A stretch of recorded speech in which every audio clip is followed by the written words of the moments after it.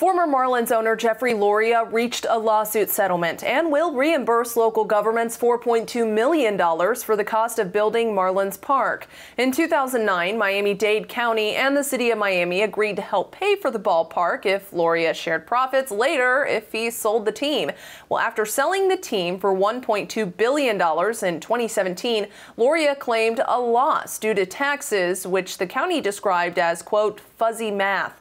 The $4.2 million settlement comes after months of negotiations. Johnston for CBSMiami.com.